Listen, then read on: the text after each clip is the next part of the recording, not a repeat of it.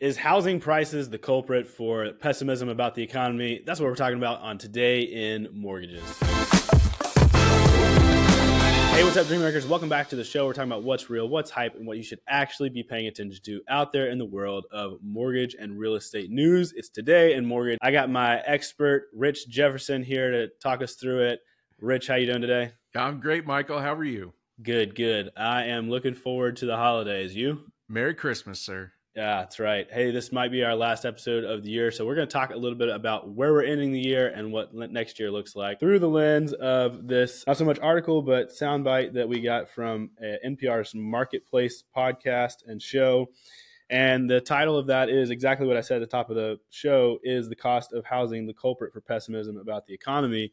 And Rich, the reason I pulled this out is because in listening to this, they were saying some things that I agreed with and I wanted to talk to you about, because as we've seen inflation come down, the Fed has raised the rates to accomplish that, and it's come down in all those other areas like gasoline, products, services even come down a little bit. But where's the one place that we haven't seen prices come down? Housing. And so it's interesting because the same thing that they're doing to push down inflation in all those other areas is pushing up inflation in housing cost. And so, Rich, tell me a little bit about that and how that affects the overall picture for inflation. Overall, anytime you bump interest rates astronomically based on where we were 18 months ago, you're going to see huge inflation in housing, right? Because the cost of owning a home gets more expensive with higher interest rates. All right, Michael, this is a good chance to talk about this chart. It's a really good example for this. You've got on one axis, you've got loan amount, and the other axis, you have interest rate, and it's based on a 30-year fixed mortgage, principal and interest payment only. If you look at a $400,000 loan, slide over to 6%, and you've got a payment of $2,398, $2,398. And if you add an interest point to that at 7%, your payment is $2,661. Yeah. So you see how inflation happens just with 1% interest rate. Yeah, Rich. And what's happened with that is that, housing costs have gotten higher. So rents have obviously gotten higher because expenses are going up for landlords. And, when that happens, everyone kind of loses on the housing cost front. And so, like we just talked about, the paradox of what the Fed's been doing has been pushing up rates so that inflation can come down. But at the same time, a certain measure of inflation, housing, has had to go up as a result. And so what I'm excited about in looking at this is that we're kind of finally at the point where things have cooled off across the rest of the economy enough to where it sounds like, Rich, if anyone hasn't heard out there, they're living under a rock. But what did the Fed talk about last week, and what are we looking forward to? It's a great opportunity to reference this chart again because it's a super good example. We talked about it before. A $400,000 loan at 7% interest rate is $2,661 principal and interest on a 30-year fixed.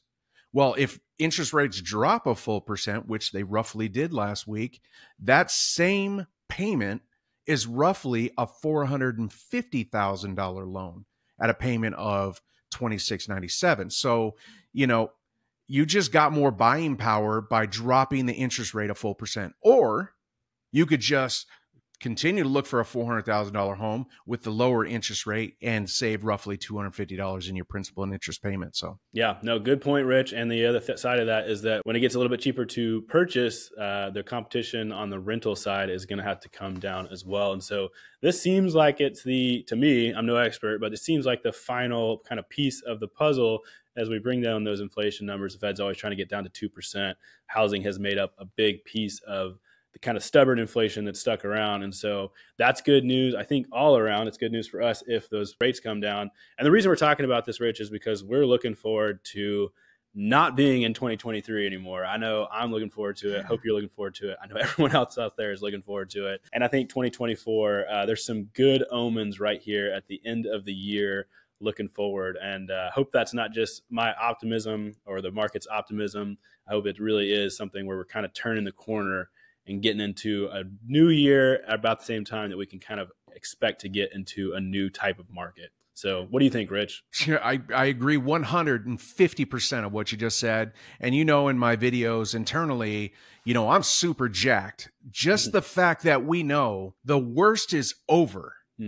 You know what I mean? Because we went for so long, like, how long is this going to go? How bad is this going to get?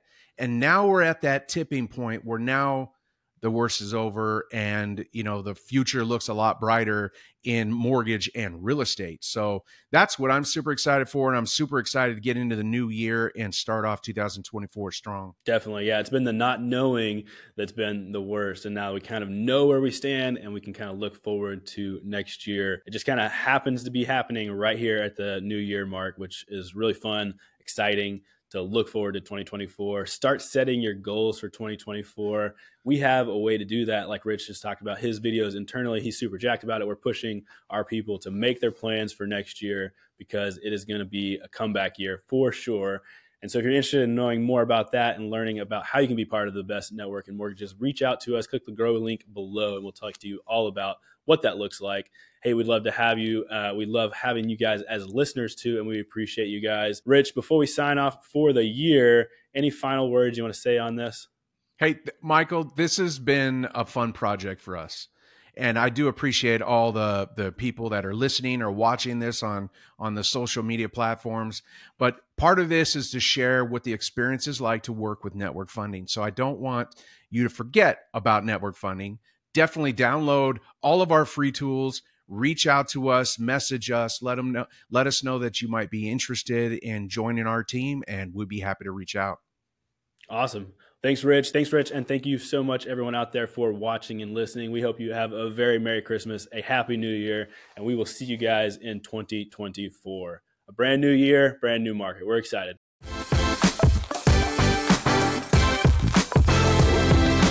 JN Mortgages is produced by Network Funding LP, which is an equal housing lender, NMLS 2297. The content of this program is meant to be a commentary on mortgage and real estate news, and any discussion of rates and or products should not be taken as an individual mortgage or home buying advice or pricing estimates. And any commentary on this show should not be considered a promise to make a loan. All applicants for a loan must qualify, and you should consult a professional regarding your individual loan scenarios for your financial situation. Visit our website at nflp.com/licenses for all state licensing and other legal information.